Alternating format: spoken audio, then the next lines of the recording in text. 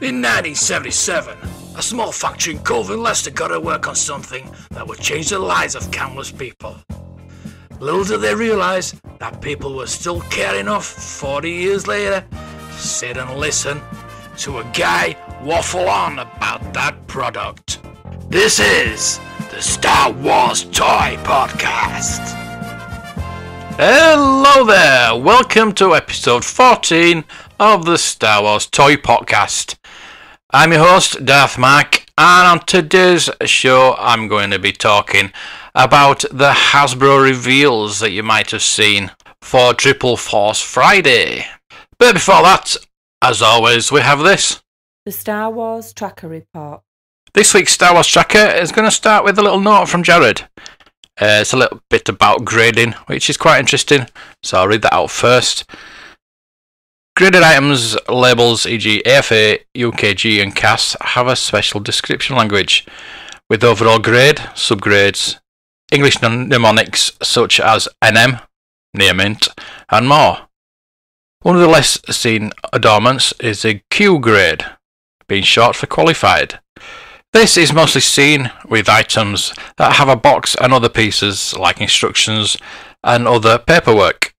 It basically means that all the various bits and pieces that came with the item at retail are present and accounted for. It's not a mint in sealed box MISB item because it's been opened, but this Q grade allows it to stand out from other loose graded items. One such example tops the accessory tables this week, a nice Empire Strikes Back TIE Fighter with a AFA Q85 grade. So as always, I'm going to start with the top 5 accessories. At number 5 we have a B-Wing Fighter UK G80, Kenner, loose, sold in the United Kingdom for £257.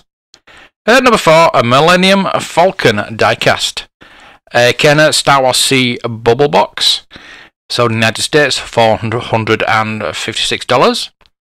At number 3 we have a Tatooine Skiff, very nice, Kenner Power of the Force A Tatooine Scene, sold in the United Kingdom for £500. At number 2 we have an IG-88 12-inch AFA 70, Kenner Empire Strikes Back A, only one known version of the packaging, sold in the United States for $936. At number 1 we have the Imperial TIE Fighter, as aforementioned, AFA Q85, Empire Strikes Back A Imperial TIE Fighter title, sold in the United States for $1,060. On to the top 5 loose figures now. At number 5 we have a Han Solo in Carbonite Chamber, UKG 85, Kenner, sold in the United Kingdom for £125. At number 4 we have a Jawa Cloth Cape AFA 85, Kenner, sold in the United States for $163. Number 3 we have a Lando Calrissian General Pilot AFA 85 Plus, Kenner, sold in the United States for $206. At number 2 we have a pop-up lightsaber R2-D2, Kenner again, and sold in the United States for $294. But at number 1 we have a Boba Fett. Yes, Boba Fett tax rises its head again. Tri-logo version this time, a UKG 85, Kenner version, even though it's a tri-logo. That's a bit strange. But it was sold in the United Kingdom for £330. And finally, on to the top 5 mock figures. At number 5, Han Solo, Large Head, UKG 85, Kenner, Return of the Jedi 65A, sold in the UK for £650.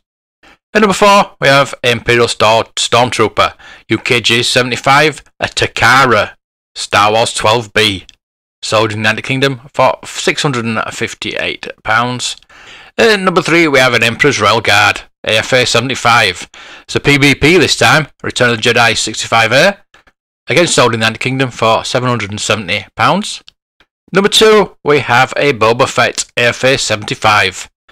Kenner Empire Strikes Back 48C, sold in the United States for £1,525. But at number 1 we have a Luke Skywalker fanboy, yellow hair, AFA 80, Kenner Star Wars 12A card, sold in the United States for £2,275. As always, you can get your own Star Wars tracker at www.starwarstracker.com. Penny for your thoughts. Hi, I'm Kelly Marie Tran. And I'm Naomi Aki. We are so excited for the global reveal of our products across the Star Wars galaxy. Tune in and don't miss out. So if you're interested in the Star Wars ties, and you probably will be if you're listening to this podcast, you will have watched the Triple Force Friday reveal of not all of the figures that are coming out, unfortunately, but they didn't show them quite enough, but just the reactions of the actors themselves, which was really good. A bit about Warwick not looking at the camera, that really tickled me. But then again, he's an actor, so he's not meant to look at the camera. The reactions did seem natural, especially Gino Carano's and Billy D. Williams. And we did find out some interesting new characters that we didn't know about, especially the character that was revealed in the Lego Millennium Falcon, and the little character that comes with the Black Series 3PO. The sculpts do look pretty amazing on those Black Series. Daisy Ridley seemed to be very pleased with hers, but Oscar Isaac wasn't very chuffed with his. I don't suppose he will be. They'll never get his face right. The one thing I do like about this new line of Black Series figures, they didn't actually show it on the reveals, but is the colouring and the packaging. Yes, it's called the Black Series, and the packaging's always been black, but we're getting red, white, all different colours now. I do believe the white ones are going to be the first editions, because the Carl Keston one is white, but to the second sister you can get in black and white. The First Order Stormtrooper and Jet Troopers are in white packaging, and even Kylo's in a white box.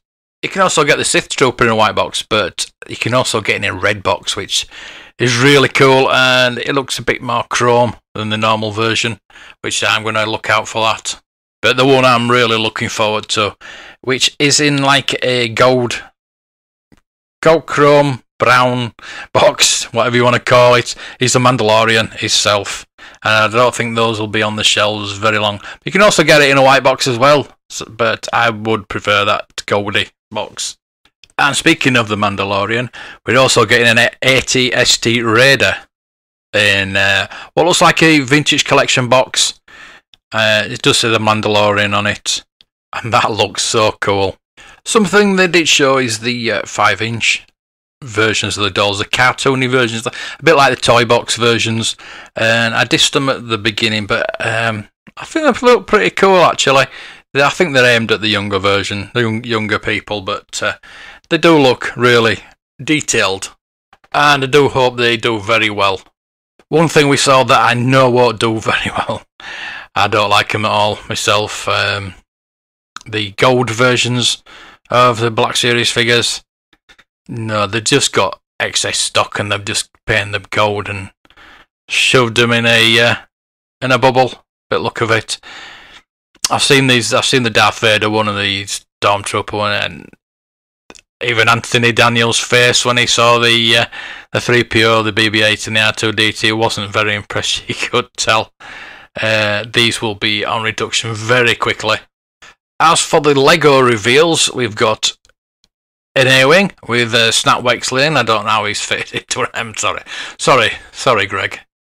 The Y-Wing looks pretty cool. The Persona Speeder Chase with the Jet Troopers. The Mandalorian AT-ST, which looks like it belongs to the Bounty Hunters group.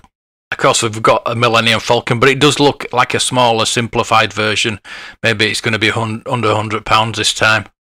But the thing that impressed me the most, which was very surprising, was the Dio interactive droid. Yes, we've had the BB-8 and we've had the R2-D2. They were from Sphero.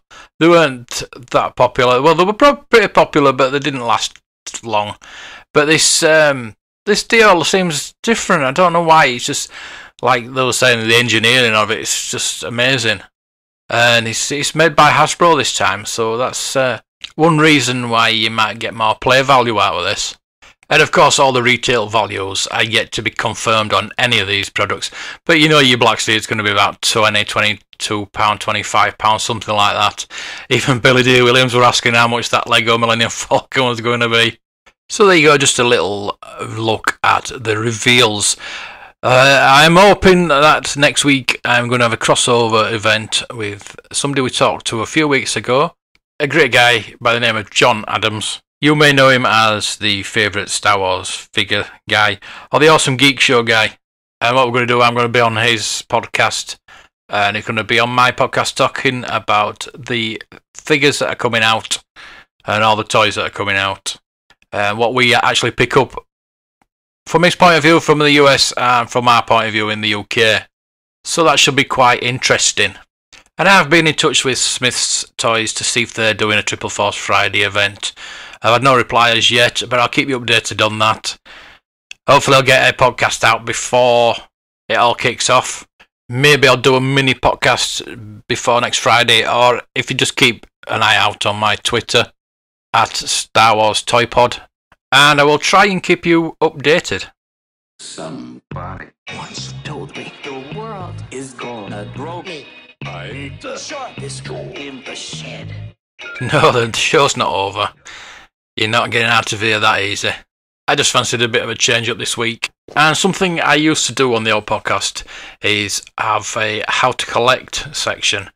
I thought about it, and I think what I'm going to talk about this week is where to buy your vintage items. We obviously know where to buy modern.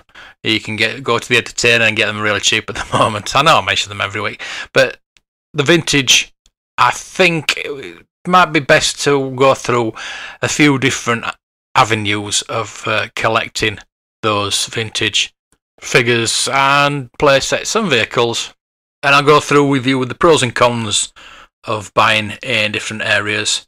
But of course, as I've always said, before you start buying, do your research, buy a book first. Buy a Star Wars vintage book. Any of the ones I've talked about before. If you go to my YouTube channel, I reviewed quite a few. You don't have to get the Killerman. I mean, that's going to cost you £300, £200 to £300. So I wouldn't start with that. You just start with the £5 to £10 versions, just the little guides. I used the one for years from 2005. Yes, the prices are wrong, but use that in conjunction with the Star Wars tracker, and I'll big style because I use that. I used it this week actually, valuing some things. So that is something that I always use. But you need something to guide you to make sure you don't get ripped off, basically. Listen to these podcasts as well. There's mine and there's the Vintage Rebellion. That one's just come out this month. They're very knowledgeable, very, very knowledgeable. And they're going for about 6 hours per month. So talking just about vintage Star Wars. I talk about all Star Wars toys. They talk about just vintage, and I wish I could just talk about vintage, but I don't, because a lot of people collect modern as well, and there's a lot more going on with the modern, obviously. Not to say there's not a lot going on with the vintage. There's always something to talk about vintage. You can go on forever and ever talking about vintage, as we are now. So the first place to buy vintage is eBay. Yeah, eBay. Pros and cons. Your pros, you're going to have collectors from all around the world, sellers from all around the world. You can get more or less anything you want on that eBay, on eBay. And you can get a bargain now and again. Most of the prices are ridiculously high, and they see Star Wars and they think they're going to get rich. But majority of them are going to be dealers. Some collectors go on there to sell the collection to try and buy something different, but there's a lot of dealers on there, and they generally know what they're talking about, and they will nearly always put that if it's a reproduction weapon, they've got to list it as if it's a reproduction, they've got to list it as reproduction, and else they'll be in a lot of trouble. You will always find reproduction on there. Stay away from it. If you're going to be a proper collector, stay away from it. Avoid it like the plague. It's difficult sometimes because there are so much reproduction on there. Even the boxes. I was looking today. Somebody was wanting a Ewok Village box, just a box, and there was reproduction boxes, and you can get a proper one for the same price as you buy the reproduction one. So I just don't understand. But yeah, stay away from reproduction. Similar with customs, I don't like customs, to be honest with you. A lot of people do, but I don't. There is one custom maker that's getting a big name for himself. I'm not going to mention it because I don't want to give him the publicity, to be honest with you. But let's just say the Junkman, Retro Blasting, talk about him quite a bit, which is unfortunate. I know Retro Blasting do a lot of cleaning up and repairing of things. Fair enough. That's not too bad. It's just when you get the customs, which are copies and they are reproductions, and I'm not going to say they shouldn't be allowed, because they're going to be. You're always going to get it, but I'd stay away from it. As a proper collector, stay away from it. As I said before, I'd rather not have it than have a fake version of it. So on eBay, I have a couple of safe searches. One is Vintage Star Wars, and one is Vintage Star Wars Mox. Vintage Star Wars can create problems because you're going to get the vintage collection as well, and it can catch you out. It catches me out every so often, but you got to look at the figure, and if it's got more than 5 POA, that's points of articulation, by the way. That means that just the head and the arms and the legs move. With the vintage collection, you're going to have the ankles and the wrists and everything else that moves. But the card backs look very similar to the originals. Another thing you'll get with searching for vintage Star Wars is a lot of people don't realise that the Power of the Force 2 line is not vintage. You'll get a lot of that too. Again, it's something you're just going to have to read up about. It very quickly comes clear, which is, I want to say, modern compared to vintage.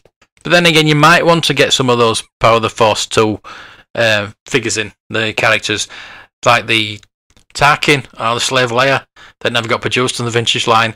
You might want to put them in your collection. That's totally up to you. But as we're talking vintage, we'll stick with vintage. And try and get them complete. I've told you this before. You just need to try and get them complete, because trying to find those blasters or the weapons that aren't repro are going to be a lot harder. As I say, these sellers usually tell you that if they're repro or not, or they're original. And if it doesn't say, just ask them.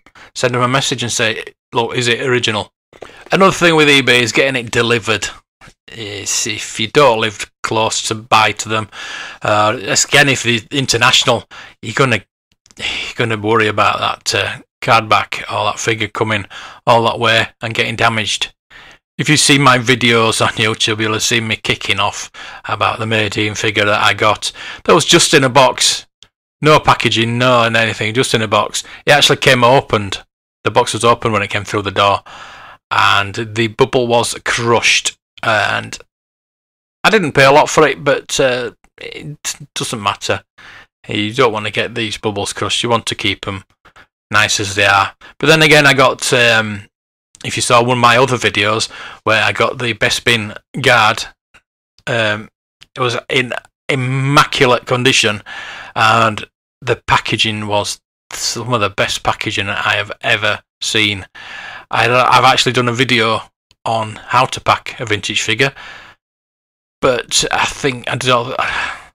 he even bet my packaging, to be honest with you. He's taking his time, and you're not always going to get that, unfortunately, but I did message him and thanked him very much for it. But of course, you can also search eBay in your local area, and leading on from that, there's also Gumtree, which you're looking in your local area, basically. I mean, you can look nationwide, but it is the same company. It's the same company as eBay, but you're going to be looking local for something like that. Again, you're going to have to go pick it up mostly. Maybe they'll deliver it for you, but it's better if you get something vintage, like in a boxed or a carded figure, that it's going to get delivered and you know it's going to be okay. But also the cons on that is you're going to have somebody come to your house and you don't really know who they are. It can lead to problems. There is a lot of scamming going on Gumtree, and just be careful of that. And people wanting you to send through PayPal when it's just best to do it with cash, if possible. Again, similar to Gumtree, you've got your Facebook Marketplace. Now again, this, as I say, same as Gumtree. It's a bit better actually. You do get more people in the local area looking at it, because I said 9% of people are on Facebook. I'm not. I don't use Facebook, but it is an invaluable service which they added a couple of years back. But again, you do get your idiots as you do on Gumtree. Also, speaking of Facebook, is the Facebook groups. Now, this is one of the best places to not just learn, but build a big collection. And I mean big because it does get a bit addictive. You're watching these groups all the time. Echo Base is the best one to go for, but there's Jabba's Court. There's numerous ones out there. Echo Base, you've got to be very quick if there's something as well, because if there's something decent, people are just watching it all the time. And you've got to get your yes please in very, very quickly. I suppose the cons with those groups as well are the very knowledgeable collectors. They're a bit wary of newbies, and I don't know if Echo Base are taking on new members at the moment. I know it's been pretty full. They're not very tolerant of people asking silly questions, which is a bit of a shame because we need more collectors in this hobby. This is the whole point of this podcast, is to get new people to start collecting Star Wars again. So if you've got a silly question, just ask me. blueharvesttoys@gmail.com, and I'm very patient. The next place you want to go to is car books and toy fairs. Toy fairs is a bit rare these days. There are a few still going about, but not as many as they used to be. And a lot of them are toy and train fairs where they've mainly got trains and not a lot of vintage Star Wars. You'll still find them out there, but the dealers will probably know what they've got. Not always, as I did find a pop-up lightsaber R2-D2 in a pound box in a toy fair. Car boots, however, you're going to find a lot of bargains out there, but you're going to have to get there early, unfortunately, because the collectors do get in there very early and look under the tables, into the boxes, they scavenge, look, and they're asking where the vintage is, if they've got any Star Wars, anything like that. So you need to get up very early in the morning. Next up, we have antique shops and vintage toy shops. Now, vintage toy shops are few and far between in this country. You have your Leicester Toy Shop, your Fordham Bridge, all the cool things. You've got your places in Blackpool. You've got, I think, about 4 different places in one area in Blackpool, to be honest with you. You've got Calendar. You've got places all over the country. There's one in Bridlington. There's a nice one in Firely. And if you're in the Yorkshire area, there's also my friend Gareth at Cosmic Toys. Yes, I called it correctly this time, Cosmic Toys. I always call it OK Comics, which is a comic shop in Leeds. You can always check these places out online, but it's always nice to get in these places and have a rummage around. But with your antique stores, they're all over the country. There's thousands of them all over the country. You never know where they are because they never get listed. There are places where they do list them, but again, you need to Google these places. Half the time they've been shut down for months, but just check them out online. I can guarantee there'll be 2 or 3 antique places in your local area that you know nothing about. They're not always going to have Star Wars or vintage or anything like that. And even if they do have Star Wars, it's going to be something modern and way above its valuation. But you never know. Just get out there and have a look. Vintage Star Wars does seem to be a bit frowned upon in the antiques trade, which leads me on to the last place I'm going to mention today. As you know, I work for Hansons Auction House in Derby, and I'm the Star Wars toy expert. And we had a lady coming down this week from Glasgow, all the way from Glasgow to Derby. And she was refused in a local auction house as they deemed it below what they usually sell. And they turned this poor lady away. Obviously, we don't turn people away. We are wanting to be as good as Vectis as regard to selling vintage Star Wars, selling vintage toys. Charles Hanson himself is very aware of the value of vintage toys. He's at the forefront of tinplate toys, vintage toys, and now he's got me on board to be the Star Wars expert. He's realised that Star Wars toys are very, very valuable. So this lady came in with boxes and boxes and boxes of vintage Star Wars toys from her youth, from the brothers, her and her brothers used to play. And I looked at the figures first, and they were mint figures. Even though she played with them, they were mint, and nearly all of them had the blasters and the weapons, and they were all complete. And as I say, she just kept bringing these boxes out, and they were just boxed vehicles, play sets, some things I'd never seen before. Nothing really special, but nothing really very valuable. But there was Canada things, and there was a Harbert card back. There was lots of card backs and die casts and all sorts. But unfortunately, she wanted to sell them straight away, and they're going to go and be sold on the 22nd of October. So if you're interested in anything like that, head to hansons.co.uk and register on there, and you can bid on those items on Hansons Live. It would have been nice to have that collection in our December Star Wars sale, but that's entirely up to her. It's her that's selling them. She wants the money more or less straight away. I did value the job lot. There was 19 lots in all for around about £2,000. I'm sure she'll get a lot more than that. I think the figures themselves will go for at least £1,000, if not a lot more. But auction houses are one of the best places to find a bargain. They sometimes go under the radar, like last week's auction we had. There was quite a number of items that I didn't know about until I got there, and I checked them out, and there were some really interesting items.